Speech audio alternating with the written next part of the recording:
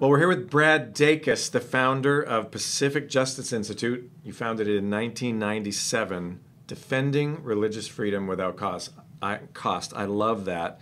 And the Dacus Report is heard on radio stations around the country. You've been on the O'Reilly Factor, the Today Show, MSNBC, CNN, Dateline NBC. Oh my gosh.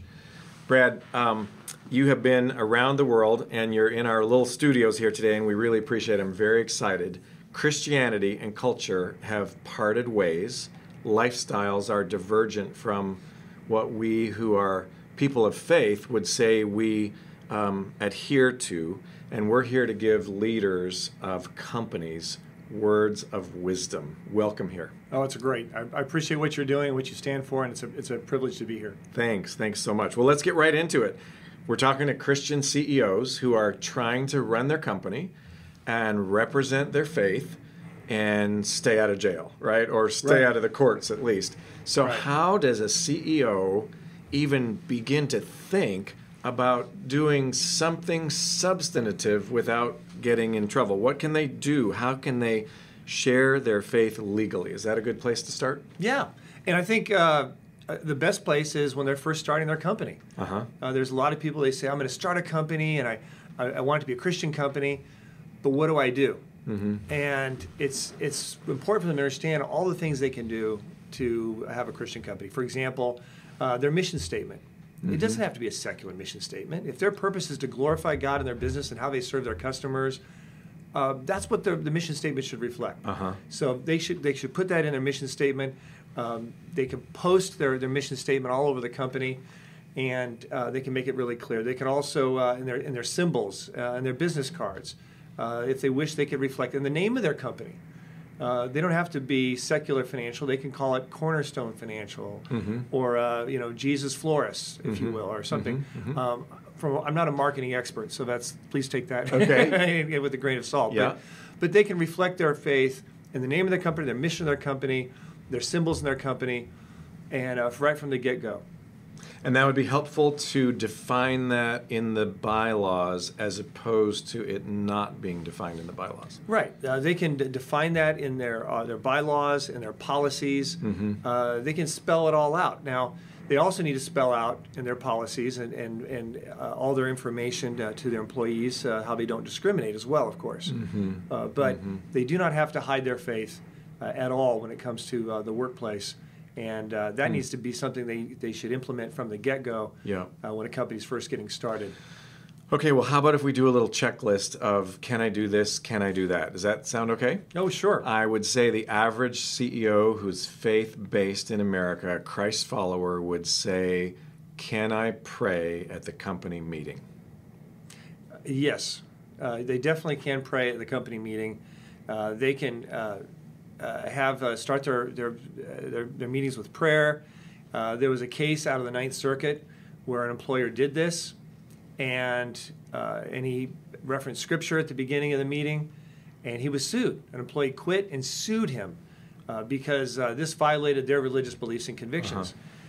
And the Ninth Circuit ruled in favor of the business owner because the employee had never let the business owner know that this violated their faith and never gave the business owner an opportunity to reasonably accommodate the sincerely held religious beliefs and practices of the employee. If the employee doesn't let the employer know, then how's the employer going to be able to accommodate them? So as long as they're willing and able to accommodate employees who need to be accommodated, for example, say, oh, tell you what, we're going to start the beginning of the meeting with prayer and scripture.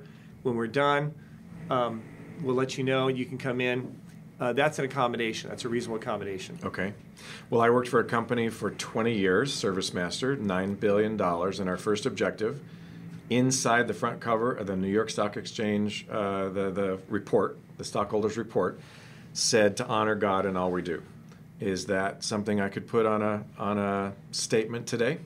Oh, absolutely. Okay. You can put it on your letterhead if you want. You can make it very clearly known for not only employees, but also the customers and the community. So I can pray before a meal, I can pray before a meeting, I can put a faith-friendly statement or a faith-obvious statement somewhere in my mission, vision, values. Right. And also you could You can post things on the walls of your business. For example, you can have Bible verses posted. Okay. You can even have Christian music playing. Okay. There was a company in Northern California where they heard our presentation, our training that we provide at Pacific Justice Institute, and afterwards he went ahead and started playing Christian music. Uh-huh. And an employee came in and said, is this Christian music? And he said, yes. He says, are you a Christian? He says, yes. And the employee asked a question. He says, what does it mean to be a Christian? Because we take it for granted in many parts of the country that everyone knows what it means to be a Christian. Uh-huh. There are many parts, like the San Francisco Bay Area and other parts, where they don't know. Yeah. It's what I call pre-Christian. Mm-hmm. And this employer shared the gospel, responded to the questions, to the Yep. extent that he was asked, and that employee decided to become a Christian and receive Christ. Wow, that's great. So they can display it with their music, in their pictures, and what's on the walls. And if an employee creates a disturbance about they can't do their work because of this Christian music playing, then an employer might want to consider playing the music without the words. Mm-hmm. That would make a fantastic lawsuit from our perspective. Yeah, yeah. Because the other side would have to prove that the music itself somehow invaded their spirituality, which would be a very interesting lawsuit that I don't think the plaintiff would win. Right, right. Okay, how about I'm talking to an employee and they have a difficult situation in their work where they're maybe not performing, or maybe they're having a family issue that is causing grief. Is it okay to talk about what we as believers might think the Bible has to say to help them? Yes, definitely. But yet you need to be sensitive to their response. And if the employee is someone who you can tell is not comfortable, then you need to back off. You need to always have little opportunities for them to no longer continue the conversation. You need to make it comfortable for them. But what's even more important, I think, is to qualify the employee right up front. And that is, it's easy to do that by saying something like, the pastor said a real funny joke Sunday morning about such and such. And the employee will say, oh, if they're a Christian, they'll say, oh, you're a Christian. Where do you go to church? Yeah. They'll respond. You'll know that they're a Christian. Uh-huh. And I know a friend of mine, Barry McGuire, has this down to perfectly on how to do this, and he's practiced this. And then if the person is not a believer, then they will not respond. And you can sort of tell by their face, oh, okay, this person is probably not a believer. Mm-hmm. And so as things come up, like you said, there's crisis, tragedy.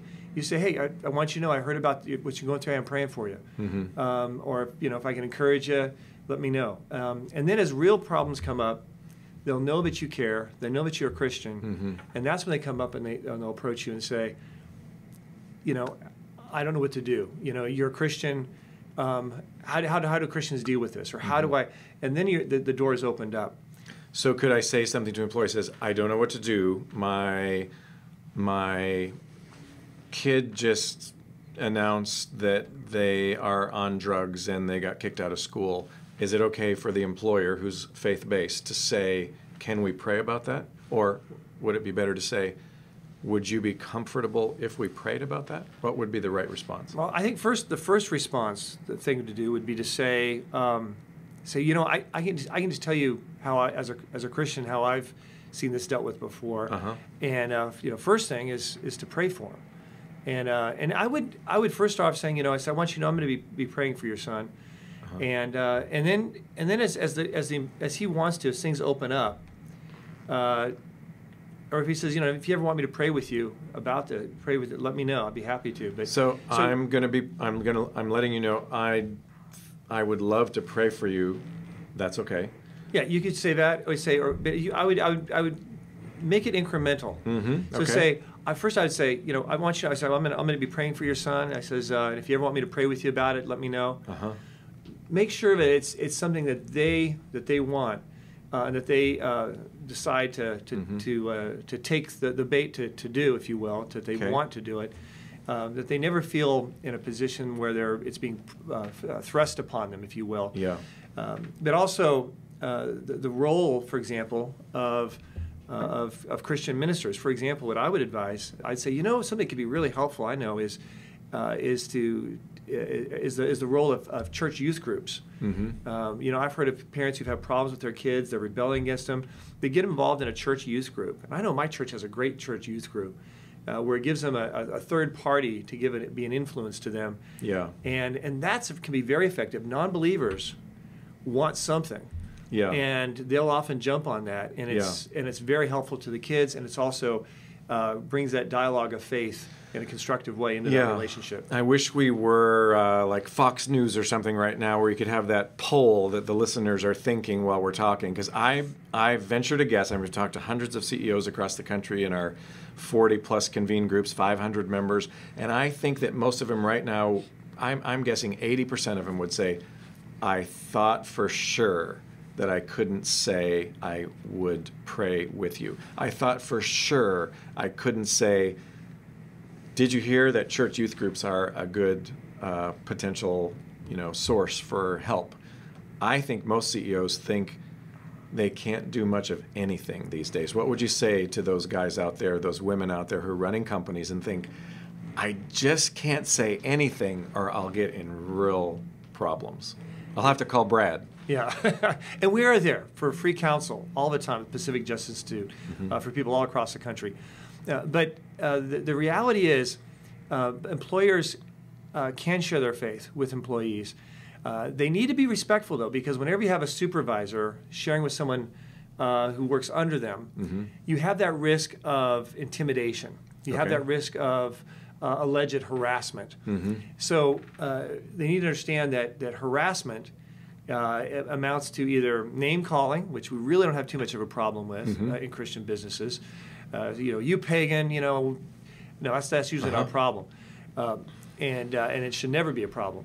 But second is harassment kicks in is if the employee gives a signal that they're really not interested, and the employer or the supervisor is non-responsive. It continues to badger them or in a direct way. Right. So let's say I'm that atheist employee, and I say to you, my Christian employer, I say, look, Brad, I appreciate that you are a Christian. I'm not, and I'm uncomfortable when you share your faith with me. Can we sort of end that? Yeah, and employers say, hey, I totally understand. I applaud you for letting me know and sharing that with me.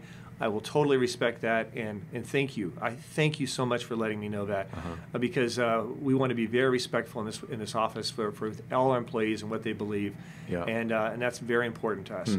And so you acknowledge it, you give respect for it, you don't debate it, you don't qualify what you're doing or justify it right up front. But here's what's exciting. There are so many ways that employers can share their faith direct with their employees in manners that completely avoid the harassment question. Yeah. For example, an employer can write out their testimony, their story, and they can email it to all the employees. And they need to say, number one, many of you wonder what makes me tick, what drives me, what motivates me. So I've attached my story as far as what drives me. This is not required reading. This is completely optional. And but if you'd like to read it, feel free to do so. Wow. What a great intro. So let's go over that again real quick. So many of you wonder what makes me tick. Right. There's no obligation to read what I'm sending out. Right. And there was one more thing, if I remember. No obligation to read it. You wonder what makes me tick. Yeah.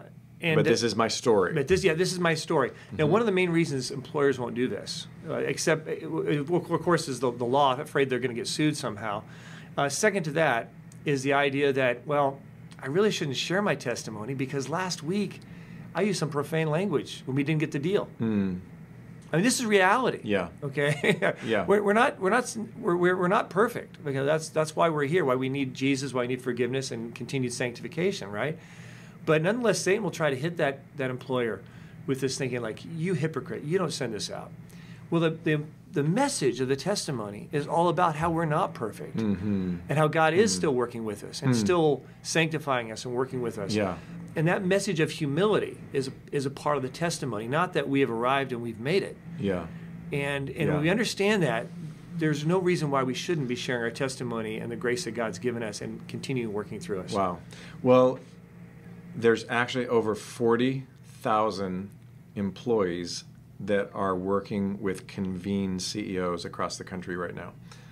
So imagine if even 10,000 of those employees got a letter like that in their mailbox sometime before Christmas. That'd be a great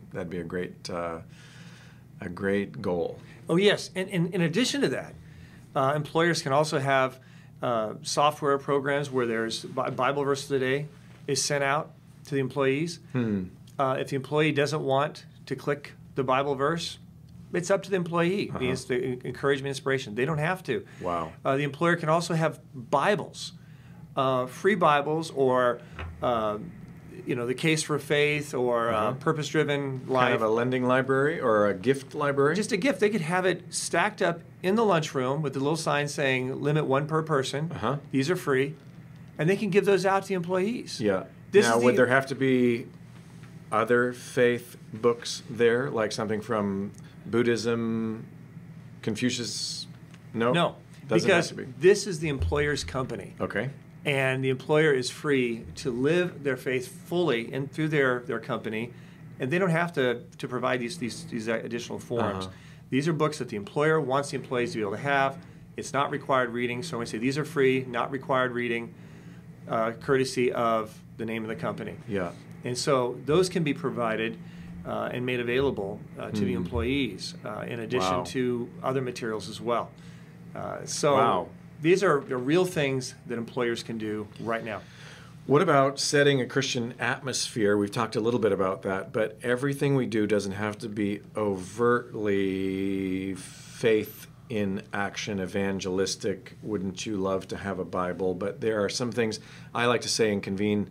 If we just kind of began to pull back the covers on the meaning and purpose of life by the way the company ethos sort of displays itself, everything doesn't have to be a play on faith, right? What are some ideas for that? Yeah, actually, there's a number of ways that employers can reach out and provide things that are actually really constructive and helpful for the employees. For example, they could provide like backpacks for the employees, and those backpacks they provide could have a Bible verse on them, or could have something, a Bible in them if they want, or they could be non-religious. They don't. It doesn't have to be. Everything doesn't have to be religious to be Christian. See, there again, I think the average CEO that's faith-based in America would say, "Well, I would give a backpack, but I wouldn't put a Bible in it because I think that's not legal. That's not true, right?" Yeah, it is legal. Now, is it profitable? Is it possibly going to be received the right way? Is it a step too far based on the employees and the culture that they have? Possibly. Yeah, it's possibly. Maybe a student study Bible might be maybe customizing something that's more for the benefit of the students. But that's something they can do. In addition to that, they could even be more bolder than that, for that matter. They could actually fund the students to go to vacation Bible schools. A real common problem that employers have during the summertime. In America today, you have both parents working in at least half the circumstances, mom and dad. Suddenly you've got kids who are out of school, twiddling their thumbs. Parents are saying, what are we going to do? How do we deal with this? Well, here's a fantastic, incredible mission opportunity. Okay. Vacation Bible schools are provided by a church. Now, they may last for 1 week, Monday through Friday. Right. For 1 week. And many people say, okay, great, there's 1 week and that's it. Well, what an employer should do, what I recommend, is they get a list of all the Vacation Bible School programs provided in their community by the different churches in their community. And oftentimes they'll find that it pretty much fills up an entire summer. And they can post those Vacation Bible Schools or send out an email letting the employees know that the employer will pay and underwrite the cost for each of these Vacation Bible Schools. They'll pay the tuition directly to Vacation Bible School without charge. They'll pick up the cost to help parents who have children who will have extra time this summer. Yeah. A non-believing mom or dad who are working would love this because it's like a babysitter. A Christian mom or dad would love it even more. Yeah. And this shows that the employer cares. But also like college scholarships. This is also exciting, and it also shows compassion. Yeah. What does that look like? Well, when an employer says, we will provide college scholarships, say $500 per semester, for every employer's child who chooses to attend one of these Christian college universities. Or they could just be one college. They can just say Biola, for example, if they wish. Or they can have several.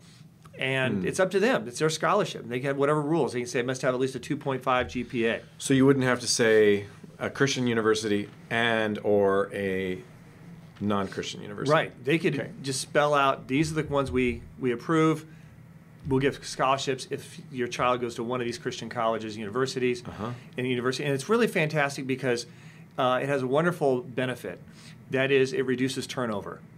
Yeah. You've got a child enrolled in a college, and say at Biola, and the parent, say the mother, is thinking about leaving and going to another company. But the reality is, if she does that, that child's not going to get a scholarship in the next semester. That's an incentive. Number one. Number two, it shows that the company that they care about their employees and their kids. And it's that above and beyond that really has a major impact on employee loyalty and turnover. It's not providing what everyone else provides. That's expected. That's an entitlement, if you will. It's going above and beyond it, and that's an excellent way of ministering as well. Sweet. Well, you have something to share with the people who are listening that is a tool that you'd love them to have. You want to explain Faith in the Workplace a little bit and how they can get a copy of the Faith in the Workplace tool? Oh, certainly. There's many different ways we can evangelize, and we've just talked about some of them. But in this DVD, it's called Faith in the Workplace. It talks. There's a whole smorgasbord in part 2 of all the specific ways employers can evangelize their employees, their customers, their community, how they can reach out in ways they never would have dreamed of or imagined legally, as well as some things they can do to help defend themselves as well. Great. This is provided with simply for $1,000. No, I'm just joking. Without charge, we make this available to all the people who are watching this broadcast. Just contact our office. And so what we're going to do is on the lower thirds, you're going to see viewers. You're going to see how to get the DVD. So just do what it says on the bottom section of the video that you're watching right now, and you'll be able to get a chance to get Faith in the Workplace. Right. And then you're going to come to Leadership Summit in Hilton Head, Carolinas, May 3, 4, 5, and do some more longer talking about all these subjects, about what a CEO can and can't do in the workplace. Yeah, as well as how to defend themselves and to help insulate themselves from litigation it's so important. You know, we at Pacific Justice, we provide training videos. We do a lot of speaking in churches, do a lot of preaching in churches. We do seminars. But I also want people out there listening to this to understand that we also will come into a company and provide specific training for senior management as well, all without charge. And then, of course, we'll also defend them without charge. We have a little tape here of a little example of one of those defenses that we engaged in successfully in defending religious freedom. So if there's somebody who is in a bit of a jam right now, they are being sued or there's pending lawsuit against them as a leader, as a CEO, they should give Pacific Justice Institute a call, and you'll help them out. Absolutely, without charge. That's what we're here for, all across the country. That's amazing. So we're looking forward to seeing you at the Leadership Summit in Hilton Head. And would you come back and talk to us a little bit more about some other subjects? Oh, absolutely. The good news, Greg, is that there is so much in the way of opportunity that we should not be discouraged. We're just touching on just a fraction of the opportunities that are there. And it is very encouraging and very positive for us to really look in and dig into what God, by His grace, has given us in this day and hour to live for Him in the workplace. Yeah, I'm so happy that you came in, and I'm so happy that I'm pretty confident that hundreds of CEOs will begin to think that they don't have to do nothing anymore as it relates to their faith. They don't have to live in fear that they can't do this and they can't do that, but maybe let's just covet to pray together, a covenant to pray together that people would find this freedom to do something instead of sit back. So thanks again, Brad, for coming in from Pacific Justice Institute. We'll look forward to talking more. My pleasure.